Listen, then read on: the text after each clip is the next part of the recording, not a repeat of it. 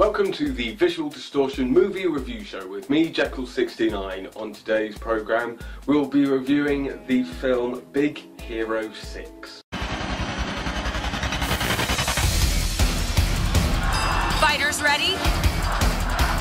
2 bots enter, 1 bot leaves.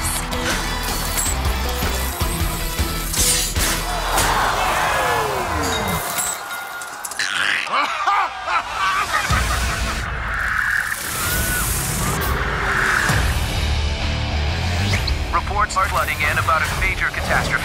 We're under attack from a supervillain. How cool! I would like to help. Baymax! I am not fast. No kidding!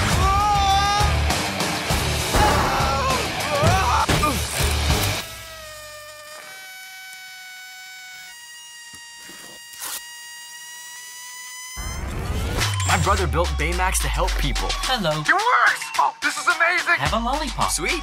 We can't go against that guy. We're nerds. We can be way more.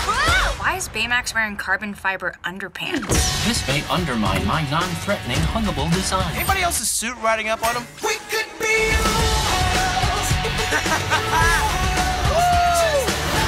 Let's do this! Gravity Crush! Falling hard! Baymax can handle that guy! Hello. Oh no! Focus, buddy. Coming through! Woo! Heads up! Full thrust! Too much thrust! Too much thrust! No!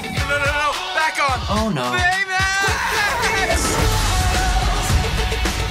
Killer view. Yeah, if I wasn't terrified of heights, I'd probably love this. But I'm terrified of heights, so I don't love it. Starring Scott Adsit as Baymax, Ryan Potter as Hiro, Daniel Henney as Tadashi, TJ Miller as Fred, Jamie Chung as Gogo, Damon Wayans Jr. as Wasabi, Genesis Rodriguez as Honey Lemon, Alan Tudyk as Alistair Creed, Maya Rudolph as Cass. Now, I was a bit dubious about this film at first because it was brought to you by the people who did Frozen and from the Disney Studios. But it is a fantastic film. My interest instantly perked up when I realised it was created by Man of Action, the same dude who came up with Ben 10 and was originally released through Marvel, so it is part of the Marvel universe in a roundabout kind of way. The storyline is spot on. They take some of the majorly loved storylines that everybody goes to a hero movie to see and gives it a twist. Instead of the young kid turning into a superhero because of a mentor, he creates the hero league that he is part of, and he is the mentor. He brings everyone together. The people who you think are the bad guys and the people you think are the good guys are all turned on their head and twisted around. And the universe they create for this strange, bizarre animation somehow seems to work.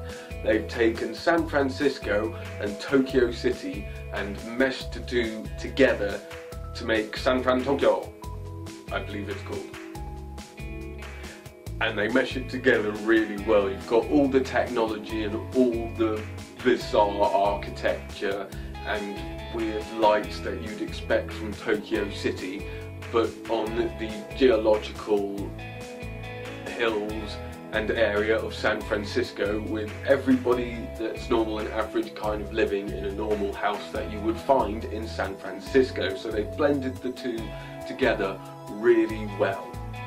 And the voice acting in it is spot on. They have some really good voice actors in there. I was surprised to see Damien Wayans from Happy Endings and New Girl in there. It took me a while to figure it out that it was him doing the voice, which I was glad of, because there's nothing worse than to hear a famous actor's voice come out of a cartoon character sometimes, because all you can see is their face rather than this 3D animated character on the screen. Well, that doesn't happen in this at all, and the animation and the cartoon style of it really reminds you of Robot Boy.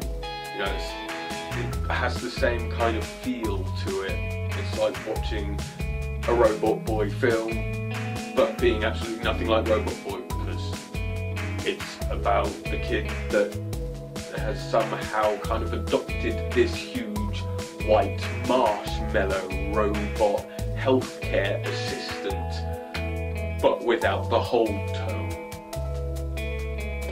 He brings them all together to make this super lean hero fighting machine with his mates, who of course have no idea how to fight. They don't go out of training, but they do have the knowledge, the skills and the know-how, and the fact that they've tested most of their weapons but in different forms mean that they can get there quickly. And they do. This is a very fast, quick-paced film that lasts a decent hour and a half, but it doesn't rush through it, and it doesn't get boring at any point, and it doesn't feel like they've missed any major parts out. It doesn't feel like they skip any areas. The film just kind of unfolds naturally and feels smooth whilst you watch it. It's definitely one of those children's films that you wouldn't be gutted if they made a second one of. In fact, it was one of the few films that I actually wanted to go back and see again instantly. This is definitely a 4 out of 5 film. I mean, it's just so good. It is surprisingly good. It really is. And the best part is the fact that it's from Marvel means that Stan Lee is in it. You have to keep your eye out for it, but Stan Lee is definitely in there. I mean, when you say keep your eye out, I mean, you've probably got people right there, just pop it out. Just, you know, what else you'll miss him? You will miss him, but Stan Lee is in Big Hero 6. This has been the Visual Distortion movie review show with me, Jeccles69, for the film Big Hero 6. Thank you very much for watching. Remember to check out the rest of my videos and to like and share. Until next time, take care and keep smiling. This is the Jeccles69 channel, where interesting shit happens every day. So remember to subscribe and comment to our channel for interesting shit to do with the world of technology. Hits on Twitter, film reviews, my life with Android and Kickstarter. Thanks for watching, and remember to subscribe and comment, and until next time, keep your shit interesting.